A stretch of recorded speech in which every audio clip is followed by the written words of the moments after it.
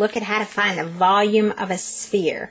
Well, a sphere is just a circle, but in 3 dimensions. So let's run through how to find that. The formula is 4/3 pi r cubed, and that's how you find the volume of the sphere. So let's give ourselves a radius of 6. So if the radius is 6, I'm just going to plug in 6 here and cube it.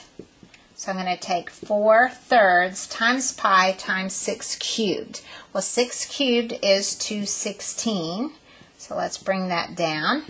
And then we're going to multiply by 4 and then divide by 3 because 3 is on the bottom, and that gives me 288 pi. So grab your calculators and practice that. 4 times 216 divided by 3 is 288.